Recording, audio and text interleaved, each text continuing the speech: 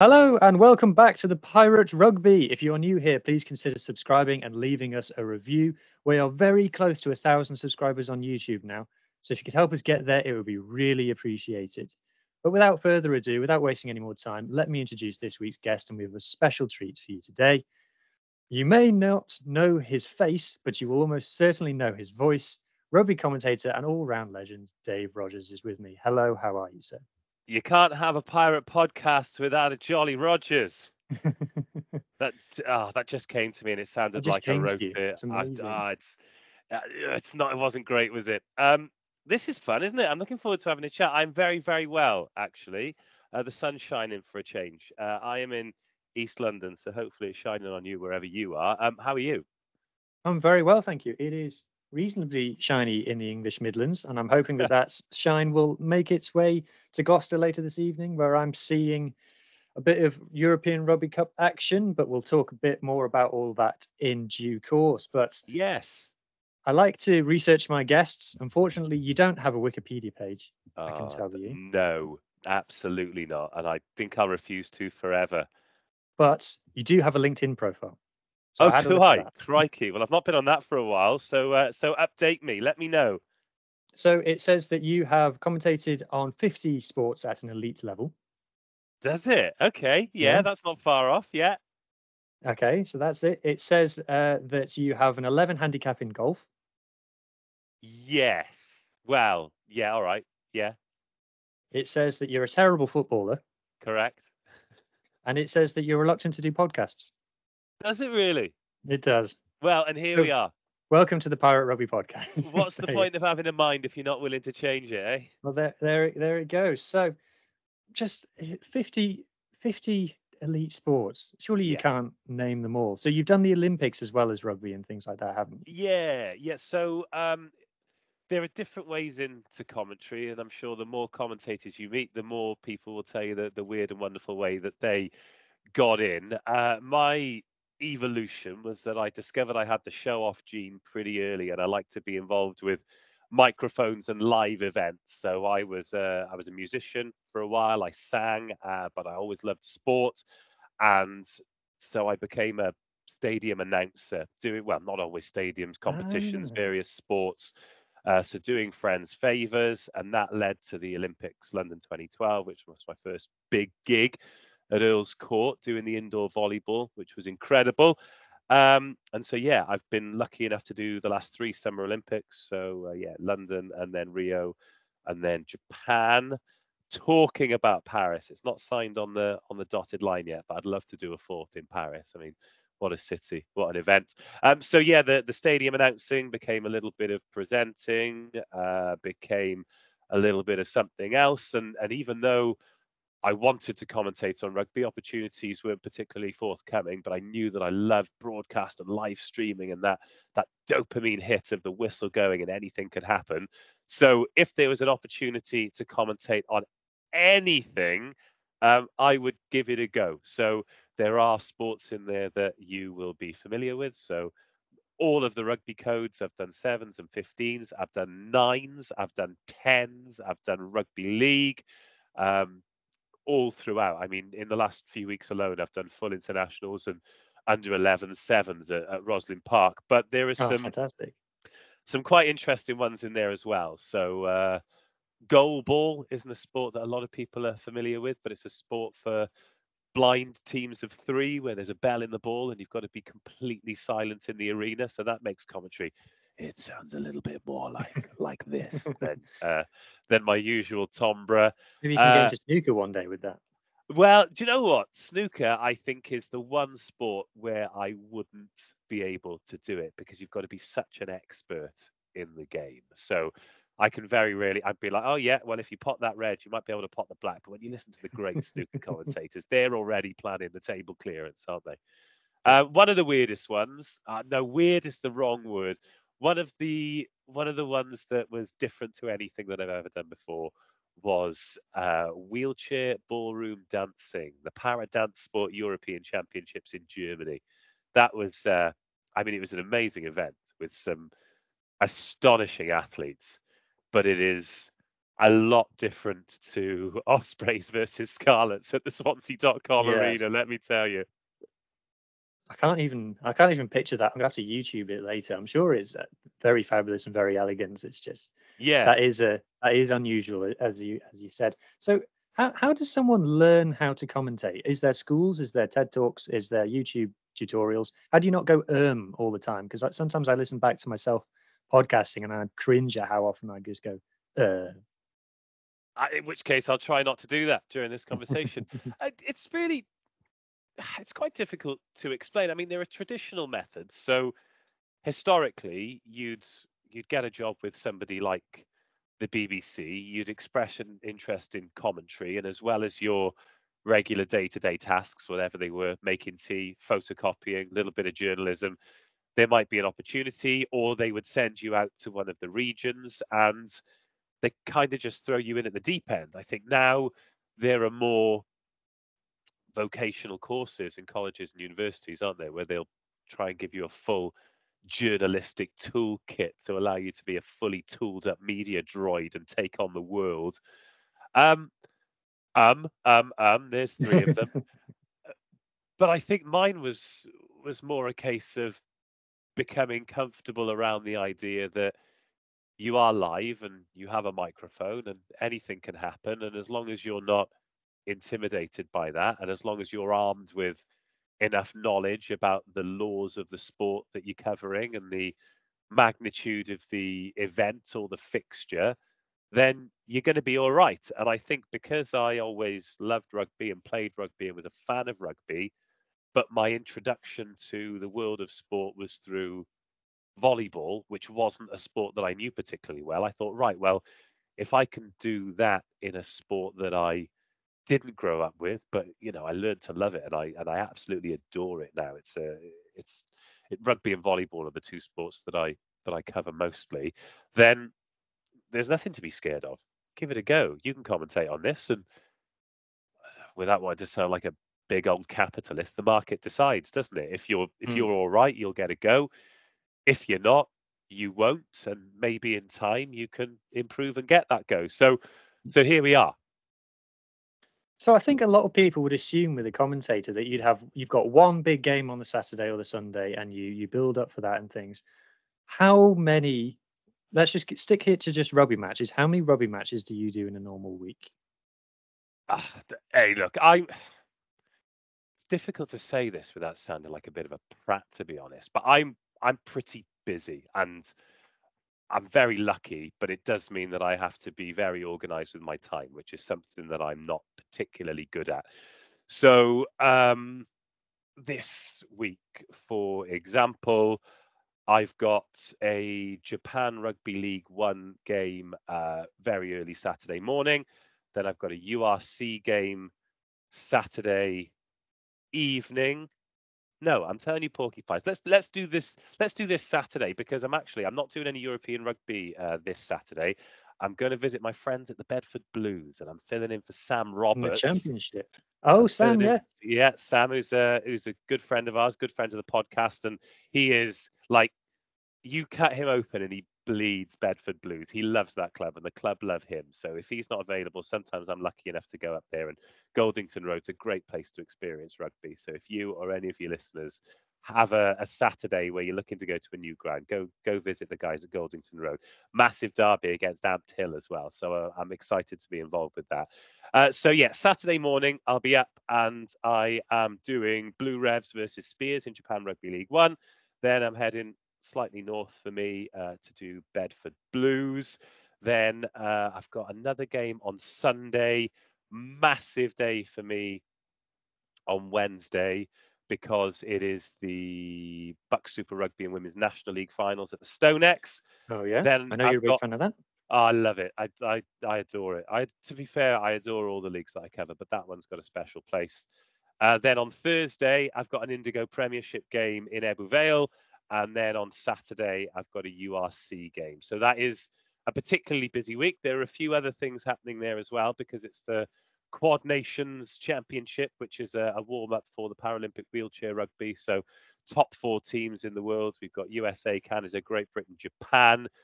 3 of those teams will probably be medalists in Paris. They're playing in Cardiff, so I'm doing that on the Tuesday. And I've got a couple of games of volleyball as well, because it's coming into the final throes of the Italian Serie A in both the men's and the women's. So we're into the semi-finals of the playoffs. So when I say it all out loud like that, it does sound quite busy, actually. But yeah, so on a particularly packed week like that, a lot of time will be spent dedicated to the research, making sure that I've got all my preparation right. And then there's a nice mixture between being on site in the ground, pressing the flesh and calling it up close. And for the volleyball and for some of the rugby, including the Japan Rugby League One, frustratingly, they don't fly us out for every game. So I do it from the very position I'm talking to you in now, with this headset on at this standing desk, and an incredibly smart piece of software sends me the pictures of the game. I commentate on them. My co-commentator, I'll be looking at them like I'm looking at you now, a little picture in picture. And yeah, we call the game from wherever we are in the world. It's quite amazing, really. Wow, that does sound absolutely packed. Yeah, So, it is. I've just said it all out loud. I'm like, oh my god, there's so much work. so with the prep, I remember seeing a clip about Bill McLaren, the Yeah. legendary commentator, and he would use playing cards to memorize players' names. And he'd Okay, write I've not write their seen name that. on the playing card. So how do you have a way like that? Do you have a specific crib sheet? Is there like a standard commentator's way, or do you have like what's your research and preparation look like? I think everybody's got different ways of doing things that make them feel comfortable, but they all boil down to the same thing, which is give yourself what you need on the day to do the best job that you can. So Nick Mullins very often puts his on social media, doesn't he? And he's got beautiful handwriting, and he does the coloured pens with the bits of research and stuff like that.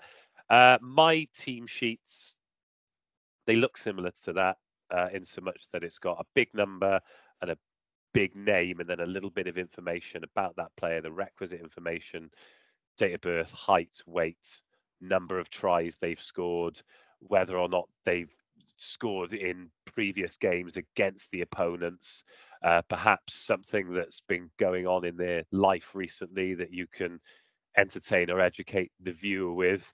But all of mine now is digital. So on the day, I'll make sure I've got backups on backups on backups. I'll have a printed copy. I'll have a copy on an iPad, just to make sure that no matter what goes right or wrong on the day, I'm still covered. I mean, a few times I really came unstuck early on. So I used to keep everything in a book. So I'd have all my commentary notes in order. So I actually started out as a football commentator more than a rugby commentator, and I worked at Leicester City the season that they got promoted from the Championship to the Premiership, and I had all my notes in a book, and I was like, right, so I can reference them back, and it looked really nice. It was a nice thing to keep, which is fine until I drove to work and I'd left it on the table at home, and I was like, oh my god, what am I going to do now? So over the years, the more experience I've got, the more I've thought, well, if I do this digitally, I do it all on Google Sheets, so it's all on the cloud. I've got it there. So if my I don't know, if my notes blow away, I can look at it on an iPad. If I drop my iPad, I can look at it on my laptop. If my laptop runs out of battery, I can look at it on my phone. So I have always got everything that I need to make sure that I can do the best job that I can. Backups on backups. When I was at uni, we were marked on our logbooks. I did an engineering degree, and we started doing our notes in Google Sheets, and my tutor told me off. Said, "No, you need to be doing. Engineers should have a physical notebook." And we were all saying, "But we could lose that. Yeah. We could leave that at home. It could get water damage. Where if it's here, it's safer." And he was like, "No, good engineer always carries a physical notebook." So I'm reading my questions for you today off a notebook. So maybe that's stuck in my head It's eventually. a good friend of mine is a pilot, and he's set up a company around making the process of applying for pilots jobs a lot cleaner than it currently is. And one of the things that they are doing and are at the forefront of is digitizing pilot logs, because exactly the same for years and years and years, it's so important to log every minute of flying that you do. Might be hours, might be minutes, whatever, units of time. And they've been doing it by hand for years. Well, what if you lose that? So Yeah. I think what they're actually doing is it's a digital format, but then it prints it out in order, and people are still putting them in whatever they are, journals or anything like that. So I understand it, but right now, for example, so the Buck Super Rugby and the Women's National League finals, I'm going to be presenting the men's and commentating on the women's, and Joe Burns is going to be reporting on the women's, commentating on the men's. So I did the semi-final. I did Loughborough. They're going to have a very similar team, so we've got a great relationship. And I can just send in my notes, and I can Well, talk right. him That's through great. them, and I'll be like, "Mate, great. Here's an email with an attachment." I mean, it would be, well, I suppose it wouldn't be that difficult now to just snap a photo of something that you've done in pen, but it makes it a lot easier to share resources, to back it up, and for me then to have a personal reference point as well, like throughout the season, throughout the seasons. I think it's quite nice to have it all written down. And yeah, I think Nick Mullins looked absolutely beautiful, but I've decided to try at least to bring it into the 21st century, and it's going all right. I'm nearly there. I've still got some little bits to refine, but I'm nearly there. So there's quite a lot of camaraderie among commentators, is there? It's not like a, oh bastard, I wanted to do that game. Oh, he's got it Um, again. He's rubbish.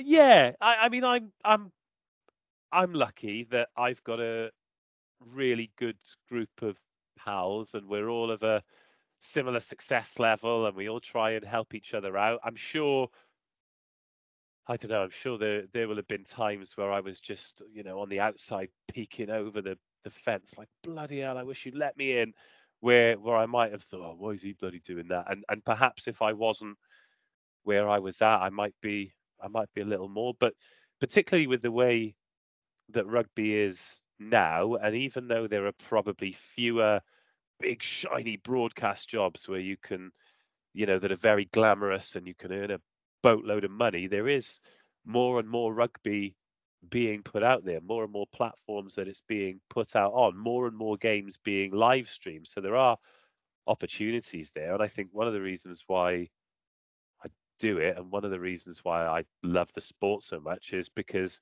in the main, there's a lot of really nice people, really interesting people, really helpful people who've got time for you, and they've got great stories and great experiences.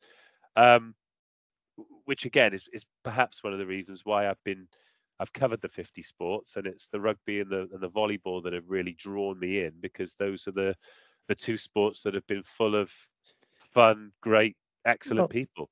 they say in professional musicians, the ones who are like the backing guys for someone like, I don't know, an Ozzy Osbourne or someone like that who is just in the band. They say like how good you are at hanging out is as important as how good you are at your instrument, because they don't want to be with someone who's going to give them a headache for 6 days of the week. Absolutely. um yeah, absolutely. But if you're going on tour, and I suppose that's another crossover between sport and music, isn't it? You want people who've got good energy, people who get it. And I think that is yeah, that's an absolutely massive thing. And very often those guys who are session players, the talent level that they've got is absolutely outstanding. I'm just trying to think of the name of a guy. I went to see John Mayer a couple of years ago, and he had a backing singer guitarist who did a singing solo, not a, what is his name? It's not Robbie McIntosh. Robbie McIntosh was the grey-haired guy who played the slide guitar. He was absolutely outstanding. And he's got Pino Palladino, who's the On famous bass. bassist, Yeah. who just literally just stood at the back of the stage all night with his sunglasses on and his pink bass and his flat wound strings, just Yeah. looking like the cool fellow Welshman, by the way, Pino Palladino. Oh, what have you got there? This is my Fender Precision. Sorry, Rugby podcast, but this is my Fender Precision. If I was to turn the camera that way, you'd see my big stand of guitars and things. So that's my other hobby. David Ryan Harris. Look Ah, him up. He is outstanding. But yeah, great vibes guy, immensely talented, just the kind of person you'd want on your team, because a really good egg and incredibly talented.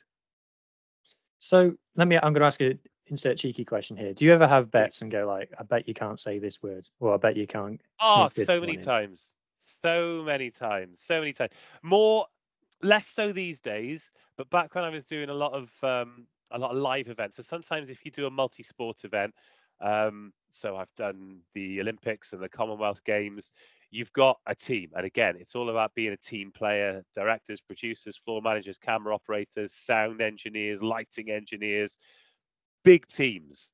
And the days are really long. It's not like, I mean, rugby days are long for some people, particularly those who rig and set up the trucks. They can be there for sort of 12 or 14 hours. But everyone is in at the crack of dawn. You do a full day and then you leave at the end of the day. So I'll generally do a team sport like volleyball or handball for those. And at the Olympics, they're the ones that last the longest. So by day 8 or 9, when even though the sport's amazing, it's a little bit like Groundhog Day, because you know you go in, you have your breakfast, you do 2 games, there's a break, there's another 2 games, there's a break, there's another 2 games, and it's done. At the end, it's absolutely wild. So best case scenario is, Dave, can you try and say the word pterodactyl? Worst case scenario, because everyone knows that everything's going to run, I'll have my in-ear in, you know, the little headphones that they pop in you so they can communicate with you. Everyone's so sure that the show's going to go well because it has gone well for the 20 games you've done before. They're just having a conversation while you're trying to have a conversation. So me and you are trying to conduct an interview about what's coming up, or you know, I might be chatting to a kid in the audience about, oh, is this your first time watching handball? What do you think of Paris? I'm subliminally saying Paris, so they give me a gig. And then, yeah, there's just somebody talking about, oh, do you think I should go to Mallorca or Dubai? And I'm like, I wish you would shut up, please, please. I can't concentrate. So yeah, there are quite a few things like that happen, but please don't tell everyone. Okay, I promise not to tell anybody other than everybody who watches and listens to this podcast. Well, 1,000 subscribers, baby. Come on, maybe by the time I put this out, no, let's not jinx it. So with the kind of setup, you're obviously like the lead guy and Yeah. doing the most of the commentating, and then you've got your pundit who would work Yes. with you. And if we just keep it strictly to rugby for now, Yeah. is that a bit of a divide? And divide is the wrong word. It makes it sound negative. Is that a bit of a there's commentators and there's pundits, and the pundits are normally ex-players who aren't maybe necessarily broadcasters by nature, let's say. Yeah, I think so. Well, in fact, I know so really, and I think that's how it works. I don't think it's fair to not call them broadcasters, because really, none of us are broadcasters. You just, you know, you throw your hat in the ring. You think it's something that you can do, and by the grace and good faith of somebody, a producer or an exec or a director or whatever, they'll give you a go, and you get the opportunity to do so. And some people can do it, and some people can't, and those who can continue, and those who don't end up doing something else. And I think sometimes with television and live streaming and platforms, a lot of people get into it thinking that they want to be a presenter or a commentator or a reporter, but really subconsciously they just want to be involved with the making of that. And I don't think it's until you get involved you realize how many incredibly cool jobs there are, like floor managing, like producing, like being a camera operator or a multi-camera director, or any of these things that are such integral cogs. So for example, my wife is a producer and a series producer in comedy entertainment TV, and I speak to her about it all the time. For her, the idea of presenting is like, oh no, not for me. But the idea of not making television is terrible and unthinkable.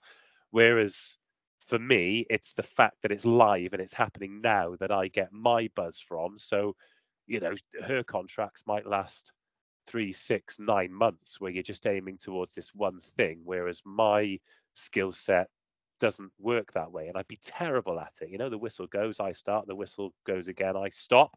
So with regards to bringing ex players in, I mean, why wouldn't you? You've got all these people who can guide them through giving all of their years and years of knowledge and experience to the viewer or the listener.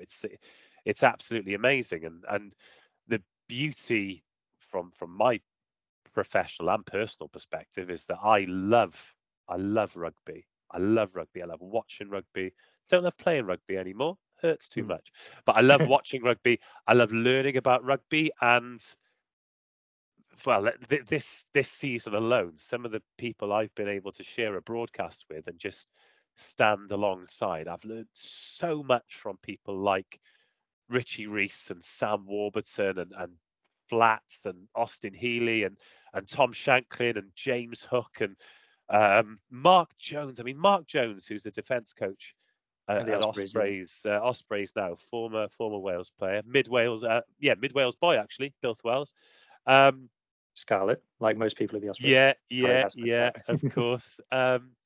Yeah, just hearing he's incredible. All those guys are incredible, and the speed at which it goes from their brains to their mouths, and they can sort of digest it and spew it out in a way that we can all understand it is truly amazing. So they, by having somebody like me who's just able to go play by play by play, name by name by name, phase by phase by phase, just allows them the time to see what's going on, and then as soon as they contribute they do, and I think that balance works beautifully.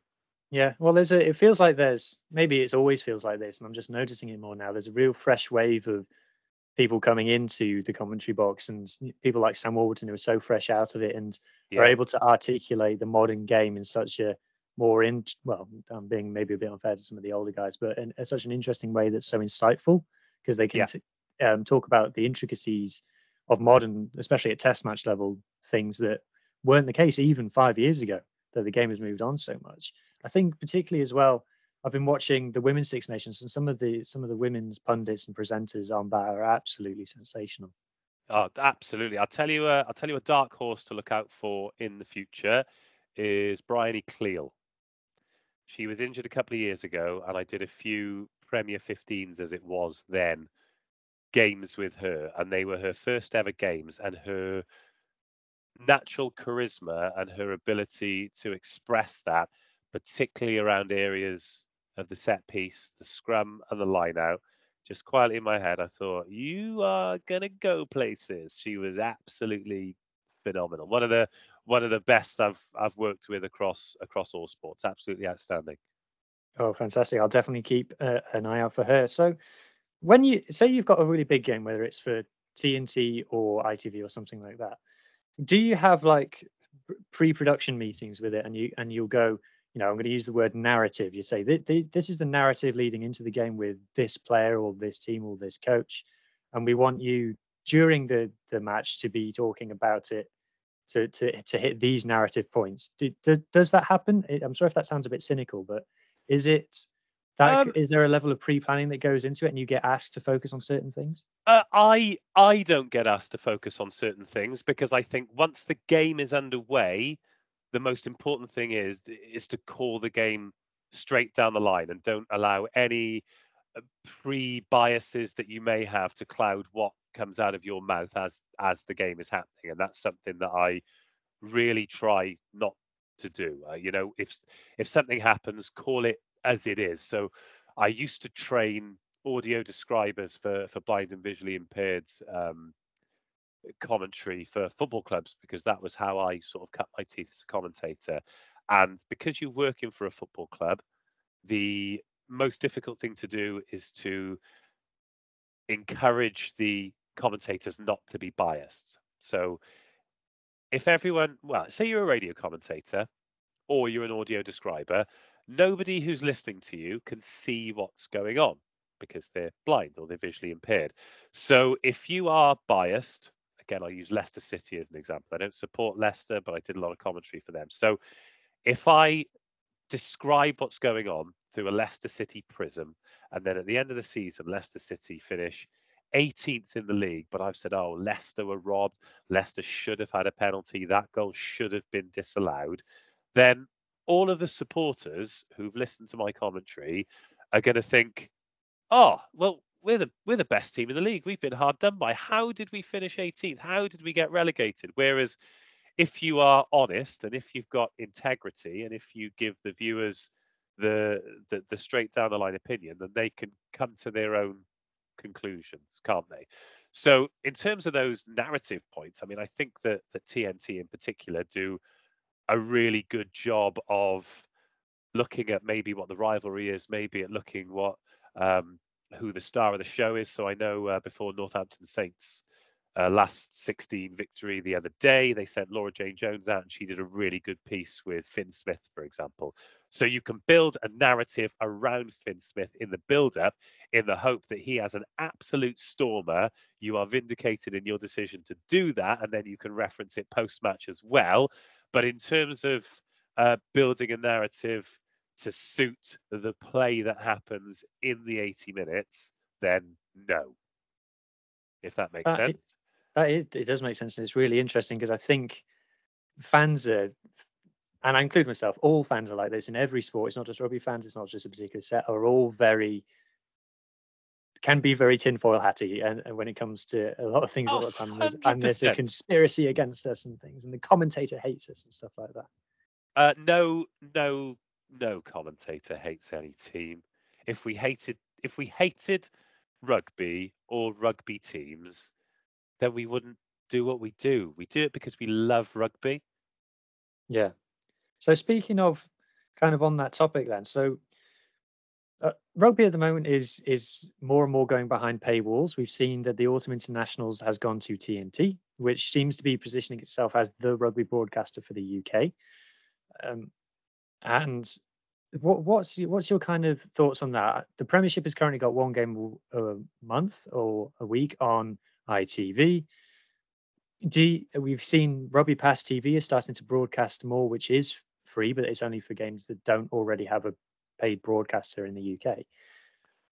Do you think that going to a subscription model for particularly club rugby is the right move, or do you think that free to air, some people will die on the hill that it should always be free to air, it's a national right along those lines?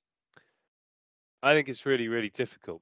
I think it's really, really difficult in a sport that is struggling financially to find ways to generate revenue. And a way to generate revenue is by negotiating a good deal for your broadcast rights. And we've seen the difference that has made in France to French rugby. They have got two incredibly competitive professional men's divisions, and I've just come off the back of the men's and women's under 18 Six Nations. Their men's team lost to Georgia, which is absolutely bonkers and brilliant for Georgian rugby and brilliant for the global rugby game. But if you watch that game back, 70 minutes in under 18s, it's a game that France should have put to bed in the first half, didn't, and then came unstuck. A lot like the men's team against Italy in the senior Six Nations, but in the women's under 18s Six Nations, the French team were outstanding and their core skills were as good as anything I've ever seen at that age group. So what they've been able to do there with the money that has come from the broadcast deal has paid dividends and may continue to pay dividends for a long, long time until other countries are able to replicate whatever they're doing there. In terms of rugby as a free to air product, I just want as many people watching the game as possible, and I know that there are various divisions who are making an effort to do that. So Premiership Women's Rugby is behind a paywall at the moment on TNT, but clubs are being encouraged to live stream their non-TX games. So I know that Harlequins, anytime they're not on TNT, if they're playing at the Stoop, then they've put their hands in their pocket to fund the live stream. I know that Saracens have done the same. I don't think for all their games, but certainly for some of their games. And I know that Paul Morgan and Belinda Moore are looking at ways to supplement the paywall by putting on some live streams on the PWR YouTube. They did it for the Ealing Trailfinders game when they did the Superpower weekend, and then the Saracens game the following day as well. There is lots of great rugby that is free to air. So in Wales on a Thursday night, Hipster Rugby, you got the Indigo Premiership. So they do one round a week. It's Welsh language studio, but there's English language commentary available. Bucks Super Rugby on a Wednesday as well. They're putting out as many games as they can, but again, it is budgetary. Even to put on a live stream costs money. So I would absolutely love to say, do you know what? BBC, ITV, Channel 4, Channel 5, stick it on for nothing and get as many eyeballs. But there needs to be a compromise somewhere. So, like Premier League football, Premiership football, the top level of football since it went from Division 1 has never, ever been free to air. And Sky Sports were able to build a behemoth off the back of it. Now, I think there needs to be the acceptance, and there's a reluctance among rugby fans to admit that football is a bigger deal than rugby. It just Definitely. is. Like it just is. And that at some point, if you want to watch rugby, you are going to have to pay for it because it's a professional sport now. Players need playing, staff need paying, coaches and medics and all of these people need paying. So whether it's putting your hand in your pocket to buy a ticket or a subscription, then at some point it's going to cost you something. I think where people start to get a little bit tetchy is if all of a sudden you're buying a subscription to TNT and Sky Sports and Viaplay and Rugby Pass and whatever else is the next thing along that's trying to get that extra 5, 6, 7, 8, 9, 10 pounds, euros, dollars, whatever currency it is. I think that's where the frustration builds.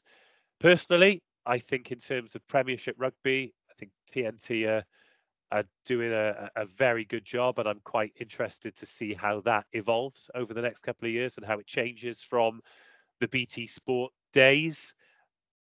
I would love for the Six Nations in particular and the Rugby World Cup, men's and women's, to remain free to air. Personally, that's quite important to me. I can see that. I think a lot of people would agree with that. Yeah, my colleague and co-presenter Ender does a thing on Twitter called the Rugby Broadcast TV Guide, where it says if you want to watch this game, it is on this channel at this time. And things with the Challenge Cup, you absolutely need it because it's almost impossible to keep on top of where everything is. Well, the Challenge Cup changes year on year. So I did a couple of Challenge Cup games a few seasons ago, and I did them remotely from where I'm talking to you from now. And they tried to put them out on the ECPL website, and now thankfully they've got a broadcast deal, so the quality of the camera work and the studio offering and everything improves. But because it runs concurrently with the Champions Cup, but the format is different, it is difficult to follow. Definitely, and there's now so many teams in both the Champions Cup and the Challenge Cup that for us, our thing on the Pirate Rugby is we try to cover all the rugby all the time, and it just becomes unmanageable. It just becomes. I get it to the point where, and I'll admit this, there are some games that I cover where I'm not always sure the platforms that they're going out on. Really? Particularly with the commentary stuff. So I know that the Japan Rugby League 1 stuff, Rugby Pass are taking it now, TVNZ are taking it, and ESPN Africa are taking it. But there could be some more channels taking it because it's a world feed commentary. It's available for any territory to purchase, but I haven't got the full list, which I know sounds bonkers. But yes, it's a great global sport with so many brilliant players and stories and leagues to follow. and thankfully you're on top of where to follow them. Yeah. So I want to ask you about a league you just mentioned there, the Japanese League One. So that's something that you've been getting up very early in the morning to watch. It Yes? is something that we have only just been able to catch some live games thanks to Rugby Pass TV. I think there's a lot of preconceptions about it because whenever you see clips on social media, it's always of someone like Lou Diego or Ardi Surveyor or something scoring a hat trick in a game from 50 meters out. Yeah. And it creates the impression that, oh, like quote unquote, proper players go over there and tear up, and then, the standard isn't quite there. That's not my impression, having actually watched the games. Yeah. Can you tell us like your impression of the Japanese league, how it's evolved, and give people a bit of an intro to it? Have you ever been to Japan? I haven't, sadly. Please do one day, whether it's business or pleasure, because it's an absolutely amazing place. I I love it. I love the league. I love their attitude to sport. I largely love their attitude to life as well. Um, what do I think of the league? I think it is incredibly entertaining rugby. I think they've found a format that allows them to be true and fair to their local players and talent and supporters, whilst at the same time providing opportunities for world class players to experience their culture, but also enrich and improve their rugby and make it more of a spectacle. To give you an idea of that, the players are cut up into three categories. So you've got a category A, which is a Japanese eligible international. You've got a category B, which is a foreigner who hasn't been capped for their country, who could potentially be capped for Japan in the future. And you've got a category C, who is, your rock stars, your Lou Diagas, your Cheslin Colbys, your Peter Steph Ardi Surveyors, Aaron Smiths, etc. So 80% of your squad has to be category A's. You're allowed, in your entire squad of 40, 50 odd or whatever, you're allowed up to 9 foreigners, but you're allowed no more than 3 category C's. That's usually what squads do. They'll have 6 category B's and 3 category C's. Your category B's are very often lock forwards and outside halves. Same with your category C's, really, because there aren't many, 6'6", 6'7", 6'8" Japanese Yeah. guys. Um, but in terms of the other positions, props, hookers, back rowers, scrum halves, centres, wingers, the talent is great. They pride themselves on their fitness. So the co-commentators that I've worked with, Shane Williams and Tinas Delport, both absolutely brilliant, but of course both have played out there, and they're like, one of the main differences is their fitness, mate. When we went out there to play, never done so much running. We had to lose kgs because it's just relentless. In terms of the style of play, hardly any box kicks. Yes, they'll catch and drive from the line out, 5-10 meters out, but if it doesn't go over maul wise first phase, they'll go edge to edge. There's none of this Exeter Chiefs pick and go, pick and go, pick and go, wait for the advantage, pick and go, try. They just play off the cuff. It is loose, it is fun, it is high skill level. Um, it's not as it's not as physical as a South African team in the URC or one of the top 14 teams. But in terms of an 80 minutes of rugby, where you've got two teams who are going to try and score tries, who are going to entertain a crowd, and the crowds are amazing, by the way. They get in I've 25, seen. I've seen. 30,000 at these games every Saturday in the top division. And in terms of a development tool where they are playing true to a style of rugby that the national team will then go on to play, I think the league is brilliant. That is definitely one of my takeaways from when I watched Steel versus Sun Goliath the other day. Was Yeah, I did think, oh, this is like watching the Japanese national side. They yeah, they they run a lot of the same shapes. So someone like Bryn Gatland's then is category B then, not Cat yes. C. He's not Cat Ah, C, which means, without wanting to sound cynical, He's a little bit cheaper. I'm sure he'll be on a good wedge. He's had an outstanding season, by the way. He's been Yeah. absolutely brilliant. He's up over 150 points now. I think he's averaging around 13 a game when he's been against. He tucked Bowden Barrett in earlier in the season as well. Completely outplayed him, and he's been one of the signings of the season actually. One of my favorite, probably my ultimate favorite Japanese player at the moment is Matsuda, the fly half for Wild Knights. Yes, What a team they are! 12 from yes, 12 at the top of the standings. yep, yep. Scored over 400 points in those. No, scored over 600 points. Their points difference is over 400 points as well. They are going to take some beating. I mean, look, it's like the Premiership or like the URC. It is a playoff. It's the top four will go through. At the moment, I think it's Sun Goliath, Cannon Eagles, Brave Lupus. Lupus is Wolf. Wolf. Yes, and the Wild Knights, Oh, and playoff rugby does weird things to people, but yeah, Wild Knights are very, very good. yeah, Bristol Bears will tell you all about playoff rugby. Oh Right. yes. So fun question before we move on to the next category of the show. I want Oh, to go know on the then. best commentary box that you've ever sat in and the worst one. The one that you were like, why am I in this garden shed? Um, the be- the best is in The most they're plush one, the most plush, the poshest one, the one where you're like, ooh, oh this is nice. okay. I mean, there are a couple for sentimental reasons that are amazing. So even though it's not the most luxurious, um, the Principality was pretty special to commentate there.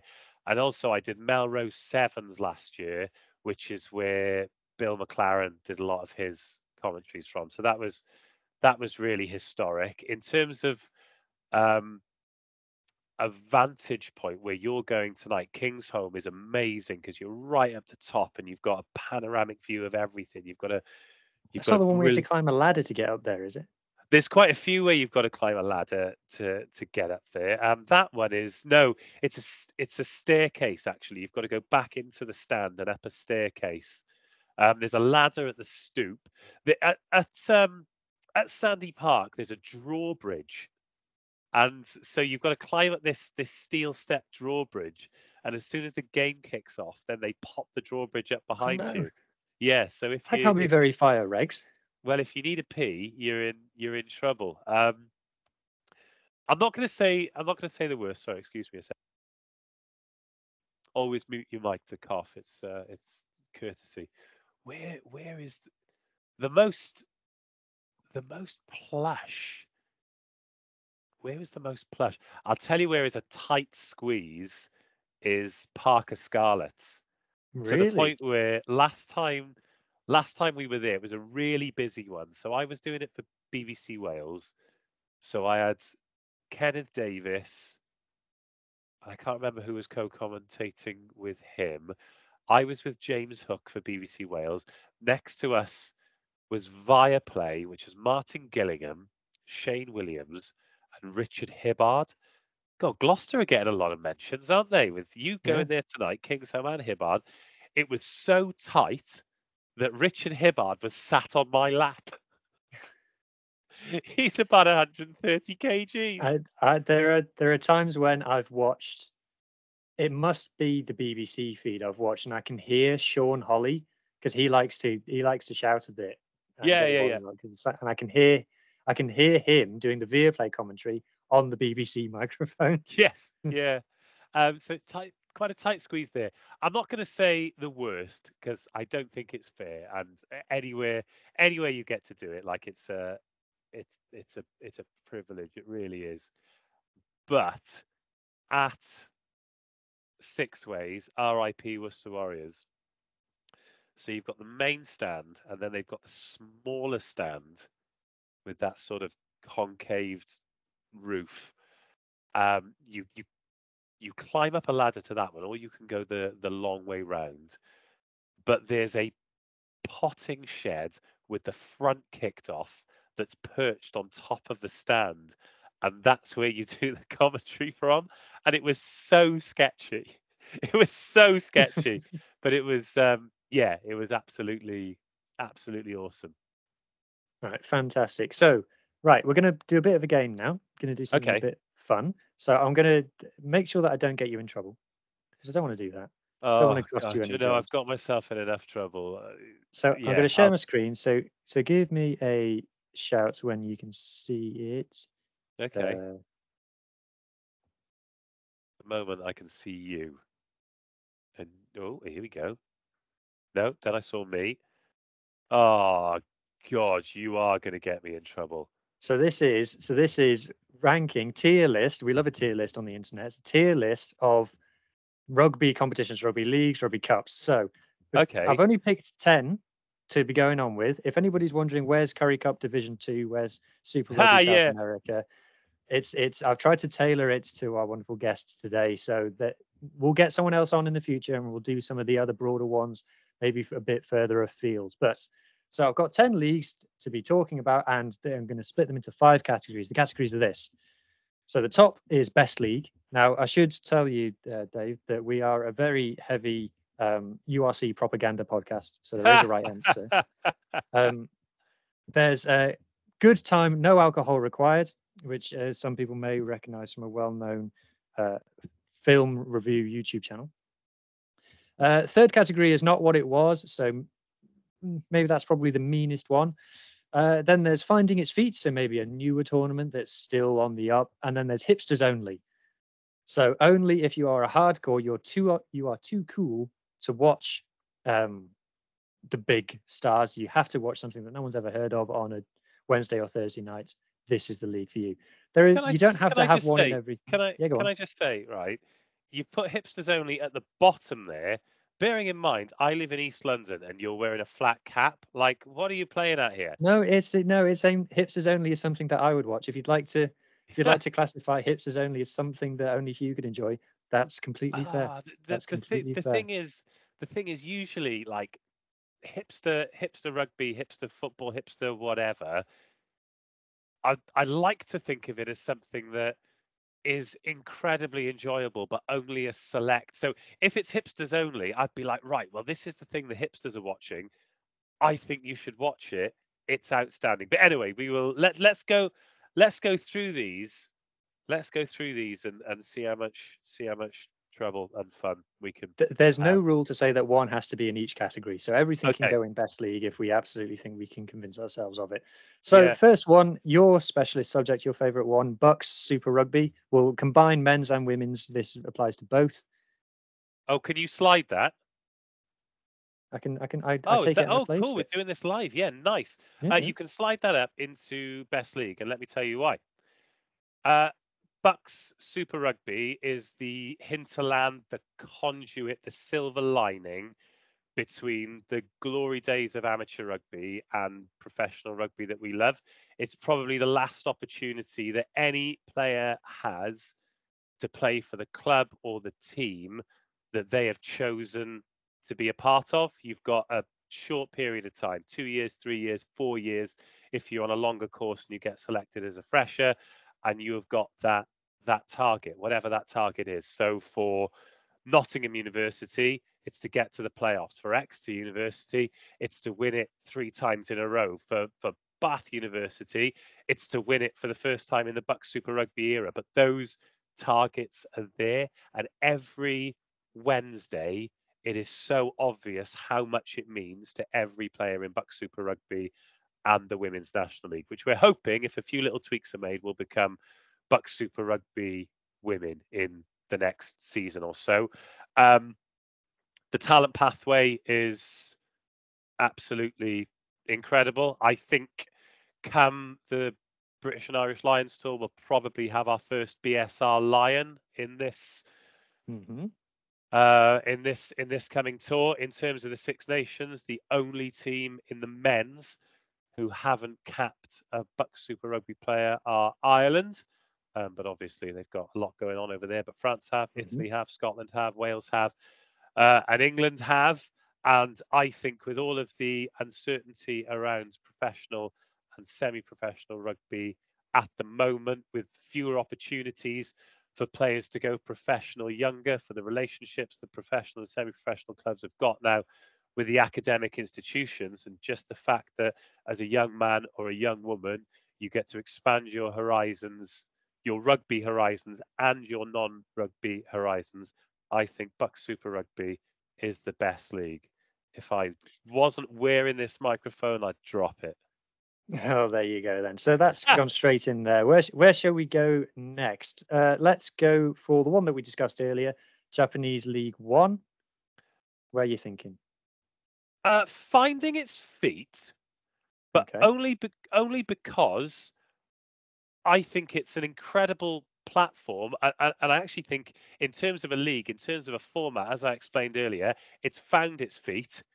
But now it is time that the global audience joined. So, as I said, TVNZ are on board.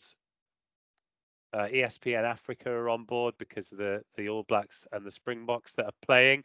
At the moment, there's not particularly strong. Well, there's no professional women's division in Japan, but I think as soon as the rest of the world catches up, then yeah, Japan Rugby League One. Maybe hipsters only at the moment. But either Well, way, it's on it at is. 5:30 in the morning, so that is quite hipstery.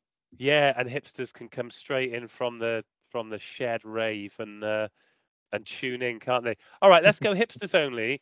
But that is meant in the most complimentary of terms. Yes, yes. There's no losers here. Right. Next. Ooh, where should I go? Super Rugby. Right. So this is an interesting one. So it depends whether you want to say Super Rugby Pacific and sort of the post-lockdown Super Rugby is a new thing, or are we comparing it to Super 12 and Yeah, back we in the are. day? So you can We keep are. it in. You can keep it in not what it was, please. I watched Moana Pacifica versus Reds this morning. It was not a good game. I will be honest. I look. I don't want to be disrespectful, but I also think this is a bad season for it as well, isn't it? Because we are entering into the next World Cup cycle, so a lot of the top Southern Hemisphere players will be exploring opportunities to play elsewhere. South African teams are involved in the URC now. Australian rugby is in a rebuild. They haven't had particularly positive press around the disciplinary decisions involving a few teams in the last couple of weeks, which I think is a very light way of putting it. That is not to say that there is an astonishing depth of talent in those teams and in those countries, but I think it is probably fair to say that Super Rugby is not what it was. All of our South African listeners will be delighting at that because they love to think that the Kiwis can't cope without them. And I'm sure they won't mind. Oh, shout out to the Saffers. Good guys. Yeah. Right. Let's go Championship Rugby next. So you were at Bedford before. I have to say that I'm backing Cov this year, and I know they're very close Are to each you? other in the league because I went to Cov Uni. Where I lived in first year was literally 3 minutes walk from the Butts. Oh, So I'm backing really? Cov this year. Shout out. Ealing, I've lost something like 3 of the last 6, 7 games. So it's Ealing. not the walkover that it normally was. I think one of those is Premiership Cup, to be honest. Yeah, But one was against Leicester Tigers, but Ealing Trailfinders, they always provide a team with the biggest moment of the season. Last year it was Coldy. This year it's London Scottish. So yeah, I saw that. so yeah, they've got a hell of a thing going over at Ealing, but every now and then, great league, good time, no alcohol required. There are some barriers to entry for rugby for a lot of people. A lot of them are financial. Mhm. I am going to Bedford Blues this weekend. Tickets are, well, I say affordable, and I understand that that's a sliding scale, but it's not as expensive as going to see, I don't know, Saracens or Northampton Saints or Scarlets or Ospreys. They'll have about 3,000 there. There won't be a massive queue for the bar. The atmosphere will be good. You can get really close to the action. It's an historic club, and it's a league that's full of historic clubs like London Scottish and Coldy. I mean, what they've managed to do at Coldy is absolutely remarkable. It's not been without strife, of course. Jersey going Yeah. bankrupt absolutely sucks, but it's a great league. It's full of talent. It's full of incredibly dedicated people. It's full of great stories. And if you went to watch a championship game, because unfortunately There's not a lot of broadcasting and live streaming around it at the moment. I think you'd really, really enjoy it. And the players that play in it thoroughly enjoy it. So good time, no alcohol required. Fantastic. Right, next, let's go for a big gun, top 14.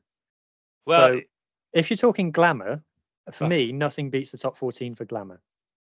no, you are absolutely right. And I think there are some Premiership players who are going to the top 14 and Pro D2 next season. Some of them haven't been announced yet, and it's like, yeah, of course you're going there. And nobody does a home game quite like Racing, do they? No, they like to stand out, definitely. You can put that in good time, no alcohol required, because we have already decided what We can the have multiple best best league. leagues. We can have multiple best leagues. Well, we could have multiple best leagues, but in this instance, we won't. Yeah, I mean, top 14, top 14 is just awesome, isn't it? And Yeah, I I will love be it. very like come the end of this weekend, it'll be very interesting to see what the ceiling for some of the teams who are playing against top 14 teams is. Can't wait. Let's go now. Well, speaking of this weekend, let's talk about the Champions Cup. So the Champions Cup got a lot of bad press this year and the last couple of years because of the constant changes of format, and some people don't like the South African teams being included. We're not amongst that on this podcast, but some people don't like it. It but it seems as soon as we actually, the whistles went and the games started being played, a lot of that negativity fell away. So what's your kind of view on it? Well, Bearing in mind that you are a commentator on it, so you are, of course, have a vested interest. yeah, and look, that is certainly a petard that I can be hoisted by, but I've been at how many Champions Cup games this year? So as a You did two commentator, Cardiff games, didn't you? I did the two. Well, I did three Cardiff games, but two at the Arms Park, and the Hmm. atmospheres were absolutely amazing. Absolutely amazing for Bath and Harlequins. Both sets of away supporters travelled in numbers. The home supporters really got behind the team. And look, Cardiff's struggles on and off the pitch in terms of the finances and being able to put and keep a squad together have been very, very public. But the crowd and the supporters have really got behind them, and they were amazing events. I've been to the Stoop this year for the Toulouse game, which was not a result that Harlequins would have been particularly pleased with. But the Glasgow Warriors game, I was there for that one on Friday as well, and it was absolutely awesome. So yeah, you can like have a moan, get it off your chest. But whistle to whistle, we have had some outstanding games of rugby, some truly brilliant games of rugby, and particularly those um, initial weekends, those pool phase weekends where you can plant yourself on your sofa in the pub, I don't know, at a ground, wherever you want, and watch 3 or 4 games of top draw rugby back to back. Doesn't get much better than that. So let's give it a good time, no alcohol required, please. Let's go for it. Let's go for it. Right, now let's go straight back down to the Welsh Premiership. So, like you, I've been really getting into the Thursday night coverage. If you need your rugby fix, if you're an absolute rugby addict, there's something there for free for people to watch on YouTube if they want. And yeah, there's a bit of drama and narrative to it as well now with all of the neathness that's been going on online. Have you been Um, approached to do a Neath video? I haven't. I'm not on Cameo though, so maybe Oh, of that's why course. I'm not. So what are we saying for the Welsh Prem then? Where's this going? Well, Now, let me just, sorry to interrupt you no, after I've no, just asked you a please, question, please. but the fact that it's changed, we're going to the EDC um, now, I think is maybe a suggestion that we should put it in not what it was because it is becoming something else as of next year. Well, Discuss. look, Ebbw Vale versus Pontypool on Thursday, sorry, is going to be absolutely massive. So I don't know what you're talking about. Well, no, I suppose next season we can put it in not what it was, but I feel as I know it. Look, I know it's not, but I do feel as though not what it was is a bit of it is the downer here. Let's go, let's go hipsters only in the hope that some of your listeners decide that they want to have a watch of it because Ebbw Vale against Pontypool will be absolutely superb. I did Llandovery against Pontypool a couple of weeks ago, and it was 50 odd, 30 odd in the end. Some of the tries that Llandovery scored were as good as you'll see anywhere, like 22 to 22, 3 phases, 10, 15 pairs of hands touching the ball. It is good rugby. I think the gap between URC and Indigo Premiership is bigger than the gap between Gallagher Premiership and the RFU Championship, and Yeah, go with that. hopefully with the changes, whatever they settle on, if they can close that gap, so players are able to make the step up from Indigo Premiership into one of the regional teams because they're playing a slightly more competitive is the wrong word, slightly higher standard of rugby every week. I think that would be a lot more helpful for the Welsh game. I agree. Although I think what would be more helpful to the Welsh game is if the Scarlets would pick Charlie Titcombe. Oh, don't. Charlie Titcombe actually is. I've got him involved in a couple of commentaries. He's going to be doing the Buck Super Rugby Really? final with Tom Lauday, and he's going to be doing England students against France students at Coventry in a couple of weeks' time. So yeah, Ooh. you're one of your favourite crowds. Hey, we love Charlie. I think he's a super talented 10. In terms of Scarlets, I think he kicks a lot more than Yep. Sam Costello and Johan. So at the moment, that's not fitting in with how they play. But I think he's great. Yeah, I think he's great as well. he's the hipster's choice. He's the hipster's choice at 10, big time. Yep, I couldn't agree more. Right, let's talk about URC then. So look, as I said, look, it's a foregone conclusion. We're a biased podcast. But what's your favorite thing about the URC? What's the thing that you think, it's got a lot of naysayers, particularly in Wales, but what's the one thing you would say to someone, look, it's brilliant for this? Look, and again, I've got a vested interest here because I cover URC. One of the things I love about the URC is the fact that there are so many brilliant teams from so many culturally different rugby parts of the world who go toe to toe every week. One of the things that frustrates me about the URC is the fact that every now and then you can predict a result, and that's because of player welfare, and you can't just play every player every week until they can barely stand. So sometimes, particularly with the regions, when the WRU were controlling minutes, then a team would have to go away to Leinster or Bulls, and you'd think, oh no, this is going to be a tough one. And yeah, there are learnings from it, and players will improve as a result of being subjected to rugby at that level. But unfortunately, it wasn't a contest. When it is a contest, my God, what a league! What a brilliant league! Yeah, what phenomenal! And some of the best players who play the game play in that league, and it's as simple as that. I think it's really exciting to see. And look, your South African supporters are gonna love this.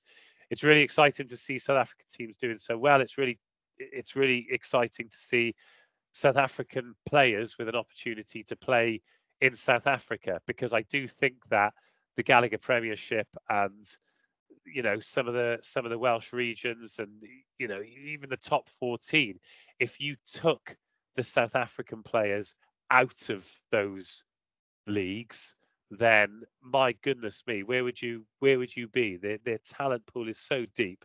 Do you know what? I wasn't going to do this, but I use one example. Personally, I think the Welsh national team would be much stronger if you pick Tom Boter at tight head prop. Ooh, Ospreys fans will be loving that. Well, but that's my opinion, because if I was putting a team together, I like a tight head who scrummages. I don't care if he puts his hands on his hips and walks to the next scrum. If he can win me scrum penalties or make sure that we don't concede scrum penalties, I'm happy with that. I think there's a lot of people who'd agree.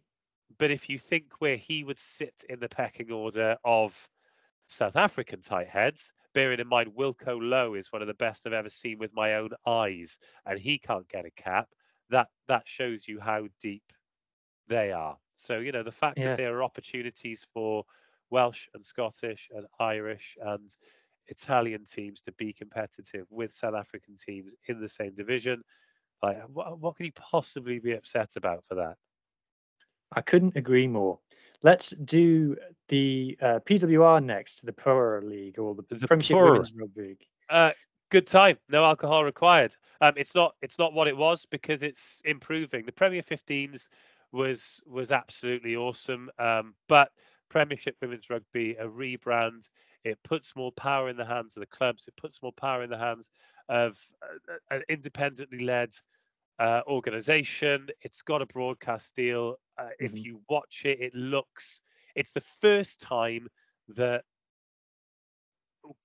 women's club rugby has looked like it belongs on television. Not in terms of what's happening between the white lines, because that quality has been there for absolutely years. But right now, if you tune in on a Saturday or a Sunday and you watch the game that is offered up by TNT, it looks and sounds amazing. They've got great people fronting it. They've got, you know, Sarah Elgin and Laura Jane Jones, who are recognizable, dedicated, talented sort of lead females. You've got Claire Thomas and Nick Heath, who are leading a lot of the commentaries, and Johnny Hammond has been involved as well. You know, people who've been sunk deep in the women's game for years.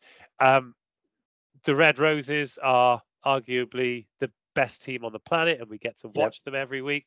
But we're also able to bring in talent from the best of the Welsh players, the best of the Irish. We've got some of the best of the South Africans. We did have some of the best Australians as well, but they've headed back to strengthen the club game there. I think it is unquestionably the best domestic women's division on the planet. Unfortunately, Buck Super Rugby in the Women's National League exists, so it's not in the best league category, but it is a good time and no alcohol required. Yeah, well, none of the other leagues on this list have Cecilia Tuapoloto play in it. So correct. I'm just saying. She's awesome, by the way. What a human being. And a massive shout out to Dan Murphy and all the coaches at Gloucester Hartpury as well, because when I first started watching Cecilia, I was like, oh my goodness me, who is this? And she was a ball carrying, Saturday ruining second rower back then.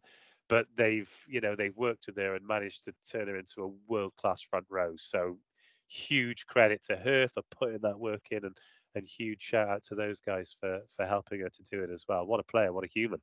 Absolutely. And then last one, Premiership Rugby. So a lot of people would say that purely by the three clubs going bust, it's not what it was. Although I would say that actually concentrating the talent pool a bit has probably helped some of the standard, maybe. I don't know. What's your thought on it? Bath a second, Saracens a third, Quins a fourth, Bristol a fifth, Exeter a sixth, Leicester a seventh, and Sale Sharks a eighth. How many teams is that? 1, 2, 3, 4, 7 teams. Good maths. All 7 of those teams have won 8 and lost 6 this season. Yep. What a league. What a league. We're going. So there are 4 regular season games remaining, and realistically, 8 of the 10 teams can still make the playoffs, and the team who are currently top could finish outside the top 4. And the team who are 6th, I mean, mathematically, Sale Sharks could still finish top, but it would take a lot to go on. I think in terms, I don't think there is a more competitive league in rugby. Is there? If there is, tell me. I'll watch it every week. I think from top to bottom, well, not quite bottom, but top to most of the way down, I don't think there's as much of a anyone can beat anyone league. No. Yeah, and I'm just so even 9th place. So Gloucester, they've only got 4 victories this season, but outside of Premiership Rugby, in the Prem Cup and in the Challenge Cup, they've looked practically invincible. I mean, they're playing the Ospreys tonight. You've got to, are you in the shed? I don't know where I am. Someone else has got my ticket. Okay. Either way, it's a great place to to watch rugby. I mean, Gloucester could quite conceivably win a trophy this year. Look, I'm a fan of promotion and relegation. Call me British. I think it's great, and Hmm. maybe and maybe one day the Premiership goes back to that. But for the time being, what an immensely competitive league. Stick it in good time, no alcohol required. Again, Excellent, it, excellent. it is unlucky that Buck Super Rugby and the URC, by proxy, I hasten to add, exists because the Prem is absolutely awesome. And look at some of the occasions as well. Like I again, full disclosure, I do a lot of stuff for Harlequins. I love Harlequins, but in a couple of weeks, they're hosting Northampton Saints at Twickenham. That's awesome. The big game this year, and now they do it as a double header with the PWR team as well. Like Mm, there are clubs and Saracens going over to the Tottenham Hotspur Stadium as well. I mean, Leicester Tigers, they could probably sell out a stadium double the size. Bristol Bears at Ashton Gate. There are clubs that, despite the fact that the finances might not make as much sense as we'd like them to, are really bloody trying at the moment. And yeah. yeah, I think certainly on the pitch as well. Like the Prem is awesome. And looking at all these great leagues that we've had a chat about, there are a lot of haters, but I think it's important to realise that every player who runs out in those leagues is really bloody trying, and the vast majority of the people who are sat in the boardrooms and working in the club shops and pulling the pints behind the bar and making sure that the changing rooms are clean and that there's enough bandages in the medical supplies are really trying as well. So Yeah. it's easy to be down on rugby, but I'm certainly not. Well, fantastic. So there, for all our YouTube viewers, you can see the uh, standings in front of you, but I'll just read them out for our audio listeners. In Best League, we got Bucks and URC. Good time, no alcohol required. It's Championship, Top 14, Champions Cup, PWR, Premiership Rugby. Not what it was. The only one in there is Super Rugby. Nobody in finding its feet. And then Hipsters Only is Japan League One and Welsh Premiership. What a set of competitions that is. So I Yes, think I should have stopped sharing now. So you you have, should you be have, seeing me. you have. Okay, so we mentioned finances there. So serious penultimate question: how does club rugby, not international rugby, how does club rugby prosper? Because at the moment it feels like international rugby, everyone is just putting all their eggs in that basket, and it is the only money generator in the game, and club rugby is being pushed and pushed and pushed aside in order to enable these international games, which are what is making the money. So how do we get out of that Oh, struggle? you do realise that I'm just a bloke who shouts the names into a microphone, don't you? I mean, my goodness. If I sort out my own finances, then maybe I can sort out club rugby's finances. But look, you talk about international rugby there, like that's a gravy train, but beyond a certain number of countries, that's not the case either. So the Rugby Europe Championship this year was absolutely brilliant. Georgia won it again, of course they did, but there were massive moments. Belgium getting the victory Portugal. over Portugal, who ended up getting to the final again and coming up short, but playing some awesome rugby and blooding some new talent. Um, Spain, they're really looking forward to hoping to qualify for the next Rugby World Cup, and they finished third in the end. But these are all really talented countries with really talented players, and you can put Romania in there, and Netherlands are growing, and Germany are growing, and they've got great coaches and some investment from World Rugby.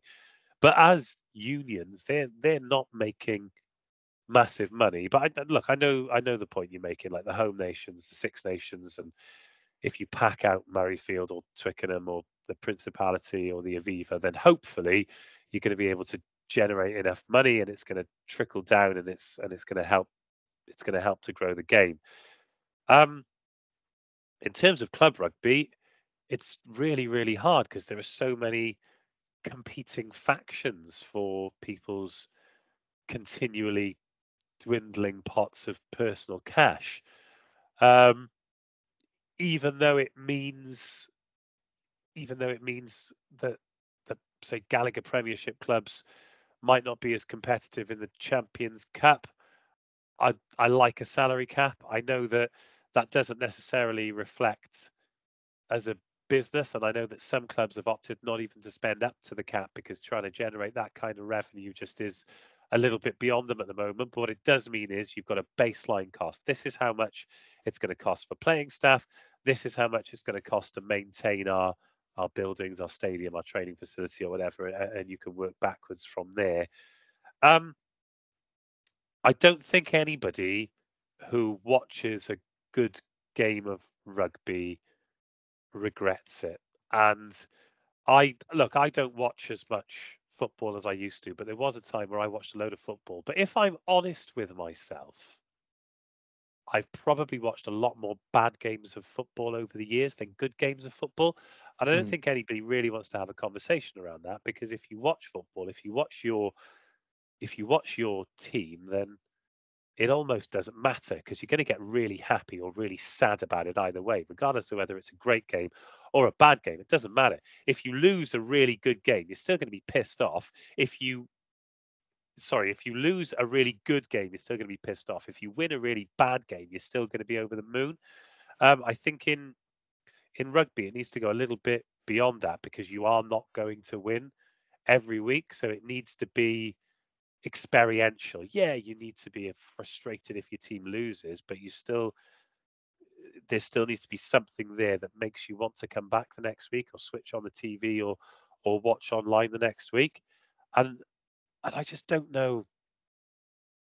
I just don't know what that is, because the product is amazing. There's rugby somewhere for everybody. Like we said, the Premiership is so competitive. Japan Rugby League 1 is 100-mile-an-hour, like brilliant headless chaos. And I think anybody who is, emotionally invested in it can see it. But how do you get people to become emotionally invested in it? And you've asked me how, and I genuinely don't know, because the product is there, the players are there, the athletes are there, the stories are there. They are all there. There are so many brilliant people involved in men's and women's rugby. Great characters, great stories, great athletes. And I just don't know. I don't know what it is. I don't know if it needs a cultural shift. I don't know if it needs a marketing shift. I don't know if it's money, or do you just take a baseline of where you are now, accept that, and realize that that's rugby's place? Ooh, big topic. Yeah, I think that's yeah. Well, you asked the question, mate. One for the listeners to mull over as they carry on their day after listening to this. Right, last question then. What you are a well-travelled man, been to all places all over the world, covered lots of incredible rugby matches, spoken to a lot of incredible rugby people. What is on your rugby bucket list? Oh my goodness me. So there's a few things. If something happened and I was never able to commentate again, I've done some pretty awesome stuff, and I wouldn't have any regrets. But I've never done a Gallagher Premiership game for broadcast, and I'd absolutely love to. I did a men's Six Nations game for ITV. So as I alluded to earlier, audio description, blind and visually impaired supporters. I trained in that for football, and I got to do that for ITV for the England versus Ireland game where Marcus Smith slotted the drop goal. Wow, So what a that was moment. that was amazing. But I'd love to maybe one day do a men's or women's, or men's and women's. I'd love to do Six Nations games, and I'd love to be a part of a Rugby World Cup. If they happen, amazing, and I'll carry on doing what I do. And if those opportunities come up, then I will grab them with both hands and do the best job that I can. But I've got no regrets. I love talking about rugby whenever, wherever, to whoever. So it's a pretty good life, and I'm very happy to live it. It sounds it. Well, Dave, thank you so much for coming on the Pirate Rugby podcast. I hope our listeners and viewers enjoyed it. It's been fantastic for me to learn lots of things from you today, and I'm sure we'll keep in touch going into the future. I hope so. And Super Rugby fans, send all your hate mail to these guys. All the best. Yeah, please do. Okay, thank you, everybody, and we'll speak to you next week. Cheers.